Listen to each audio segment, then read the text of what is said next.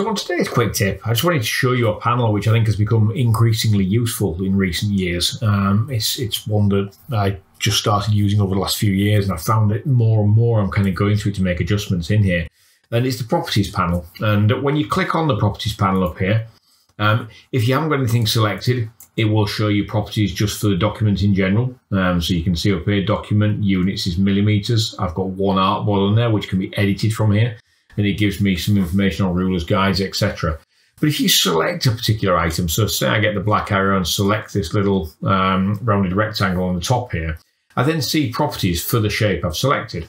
So up here, I can now, for example, transform from here. I might decide to change the position of this by adjusting the X setting.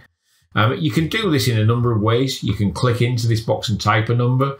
You can click in there and simply go up and down with the up and down arrows on the keyboard, or you can hold the shift key down if you want to go up and down in larger increments.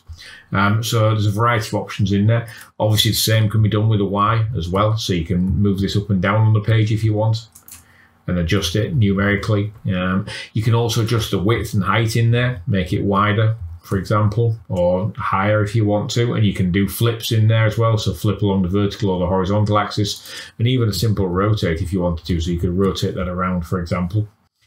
The ability in there to change the fill or the stroke as well, so in this case I've got a 2-point stroke. I can make it thicker if I want to, and go in there and do that, or click on the word stroke, and that will open up a little shortcut to the stroke panel. So I might decide to put a dashed line on there, for example, and give myself something like that.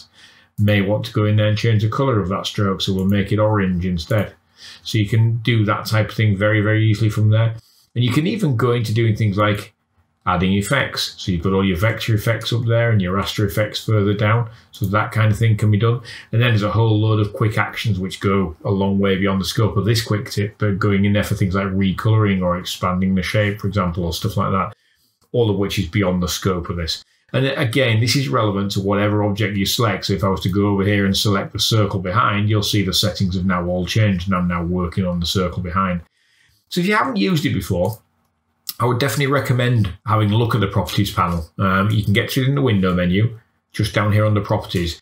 It's one that personally I used for quite a long time in Photoshop, but only really kind of started using seriously in Illustrator over the last couple of years. I think I've probably started using it a lot earlier in Photoshop for whatever reason, and now I'm using it more and more in Illustrator as well. So definitely recommend having a look at that one.